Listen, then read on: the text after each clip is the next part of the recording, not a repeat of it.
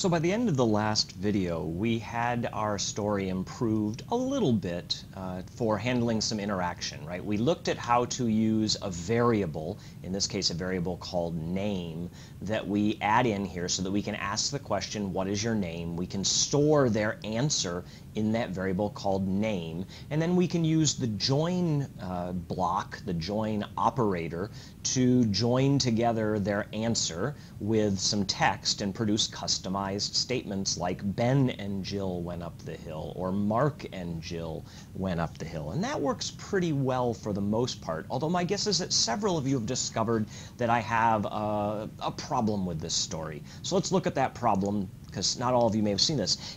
I did this before with my name, with Ben, but what happens if I use my wife's name, right? So Amy, the story of Amy and Jill.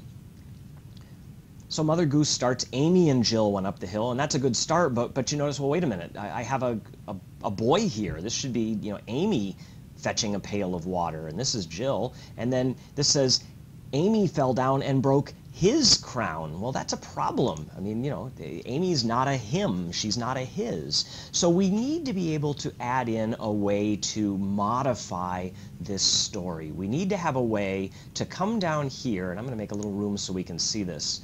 Right? We need to be able to come down here where I say, Ben fell down and broke his crown, and sometimes I want to be able to say Ben fell down and broke his crown, but other times I might want to be able to say, Amy fell down and broke her crown. And so the problem is that we have to be able to select between multiple actions now. Up until now, we've always done sort of the same thing, no matter what got given to us. But now we want to be able to select between multiple paths of execution of this program. And so we need to look at a new programming feature that we haven't looked at and how that's done in Scratch, and that's the idea of a selection statement.